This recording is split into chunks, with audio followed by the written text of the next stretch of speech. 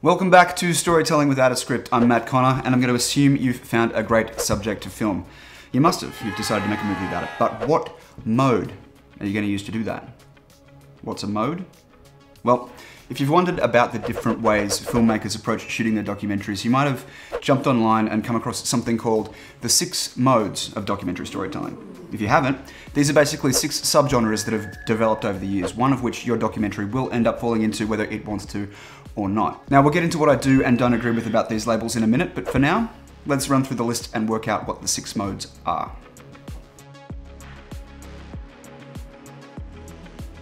And these films usually set out to evoke a feeling rather than truth. Linear structure and continuity often don't mean a thing here. Poetic documentaries are like poetry. It's all about the feels. They're made purely to elicit an emotional response. Usually with no dialogue or direction, they rely almost exclusively on the imagery to tell a story, and even with such limitations, usually manage to convey a very particular point of view to sway the audience's opinion toward that of the filmmaker. Now, this mood can be created by leaving out important information, which can cause the audience to sympathize with people that they usually wouldn't. Yet, even while the audience is taken to a really specific place, poetic films are also so subjective that each member of the audience ends up taking something different away. They can be beautiful and clever if you can make them work, but of all the 6 modes, poetic documentaries are the easiest to do badly and the most difficult to do well. For a good example of this mode of storytelling, check out Loraka and Samsara. They're amazing. If you haven't seen them already, I recommend watching them straight away. There's also Godfrey Reggio's Qatsi trilogy and Life in a Day. But in my opinion, Terrence Malick's definitely king of this art form.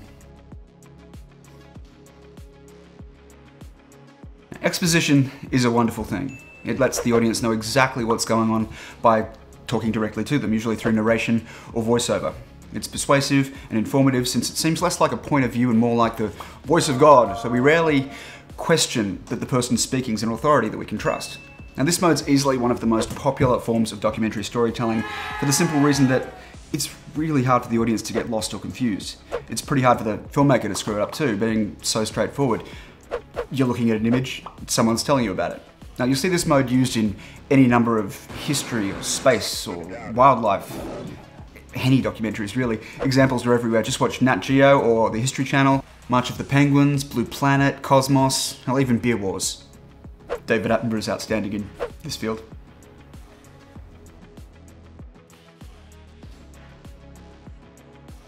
This is sometimes referred to as fly-on-the-wall filmmaking. The observational method is exactly what it sounds like. It's a window on the world. It's unobtrusive, and the subject goes about their day as if the cameras aren't even there. Now, this is a way to capture a scene or a moment or a society as accurately as possible, but it can also be very intimate. It's voyeuristic. You feel like you're peeking through someone's fence, and it's that feeling that made TV shows like Big Brother and Love Island so popular.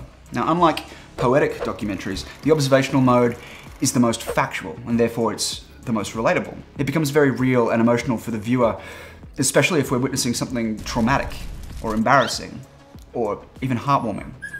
Now, Frederick Wiseman's 1968 classic High School is a great early example to have a look at. Also Armadillo, Steve James's Hoop Dreams, Mr. Gaga, or the 2011 film Knuckle about Irish bare-knuckle boxing. I mean, if you want to see commitment to filmmaking, it was shot over 12 years. This mode of storytelling is a little bit more ego-driven in my opinion. That being said, it's one I use a lot, so I don't know what that says. Participatory documentaries are exactly what they sound like as well. The filmmaker's actually a character in the movie, participating, which can make the opinions expressed in the film biased, but it can also be pretty compelling because there's passion behind the opinion. Participatory documentaries set out to imply that the filmmaker's presence and the very act of making the film will change or at least have an impact on the subject they're covering. But that just shows you're proud of what you're making. You should believe in what you're doing, otherwise what's the point? This mode can be great if your aim's to bring to light environmental, political, or social issues in which your mission is to create change with the film that you're making. But it can run the risk of coming off as a little tacky if you're just basing the whole film on your own opinions without experience confirmation to back you up. So, if you're jumping into this kind of film, make sure you have some decent interviews with prominent people in the field you're covering to support your opinion and give your story a little extra credibility. Again, there are countless examples of this style out there, but Ross Kemp's Afghanistan series, Bill Mayer's Religulous, and Living with Michael Jackson by Bashir are all pretty good examples if you feel like checking them out.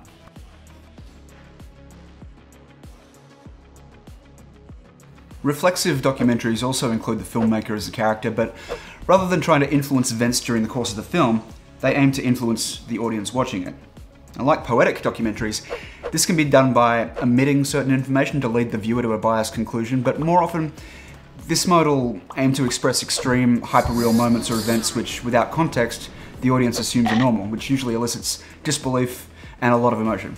And makers of reflexive documentaries often call attention to themselves, like pointing out the fact that they're making a documentary and sometimes walking the audience through the process during it. So in a way, this mode constructs its own reality, which is clever. Its subject matter is usually challenging or confrontational, yet it's approached in a calm and reasonable manner. Louis Theroux uses this mode a lot by reason of Insanity, My Scientology Movie, Savile.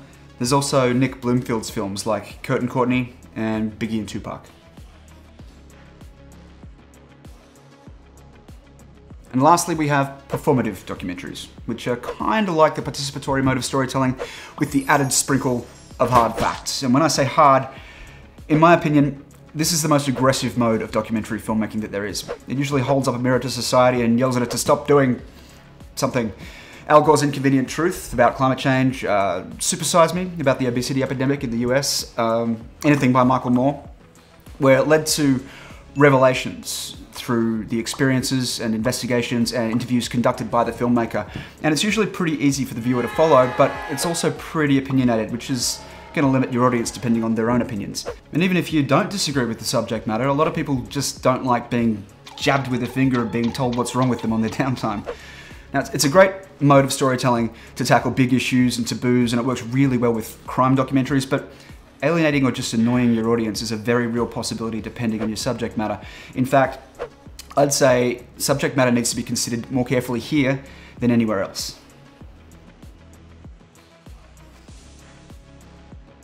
Now, the idea in your head probably slides directly into one or more of these modes already. You probably didn't even have to force it. And that's because we've all seen documentaries before. And even if subconsciously, we imagine and want our film to be similar to one of those that we liked. Now, you probably know straight away without thinking about it whether your film's going to be an unbiased, fly-on-the-wall kind of thing, or an investigative, passionate journey to find the truth of some kind. But since you can already see where it fits, what would happen if you tried imagining it in another mode? And not just any mode, but the furthest, most counterintuitive mode to the one in which you see your story fitting.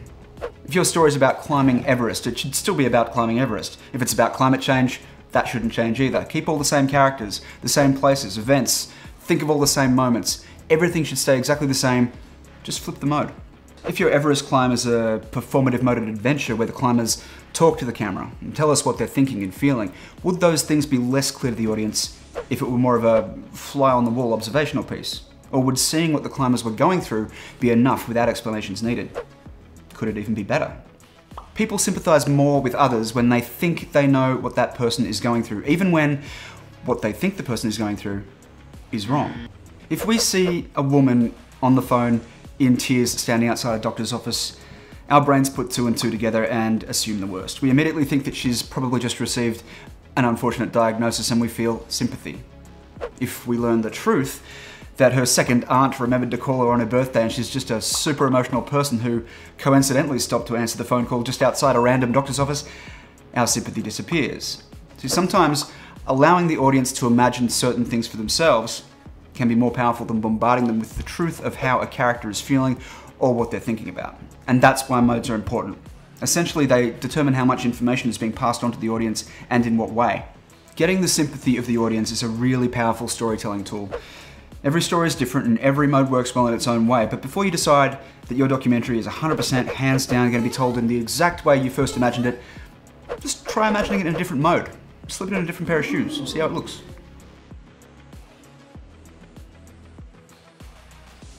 The 6 modes of documentary storytelling are great as labels, and they're important in post-production when you're working out how to pitch your film. But in my experience, most documentaries are made up of a combination of some or even all of these things. For example, a David Attenborough documentary is observational since it follows the subject's daily life with an unobtrusive camera, but it's also expository since the narration lets us know exactly what's going on with trustworthy authority. And it's even slightly poetic since If the film's about a gazelle and she gets chased by a lion, we hope she gets away. But if the film's about the lion, we want the lion to win so she can feed her family. So in that regard, the viewpoint of the filmmaker still sways our allegiance. But this can be applied to all documentaries. They're all going to have some level of combination when we're talking about modes. So knowing your modes or your combination of modes also helps you to remain consistent, since switching halfway through can be jarring for your audience. But try not to get too hung up on it. It'll usually happen pretty naturally. That being said, modes are great to get your head around and know about for other reasons too. We've seen that the mode you use determines how much information is conveyed to your audience. So what about truth? The difference in the volume of information you receive about any given thing can alter the way we perceive that thing dramatically. If I were describing, say, a banana to an alien, and I told him it was yellow, I wouldn't necessarily be lying, but by leaving out the fact that it's a cylindrical, bent, edible fruit, biologically a berry, high in potassium, slightly radioactive with a peelable skin and soft fleshy inside, I'm not really being as informative as I could be, am I? And in the world of documentary filmmaking, where the one implied vow is to tell the truth, how much information can reasonably be omitted before truth becomes meaningless?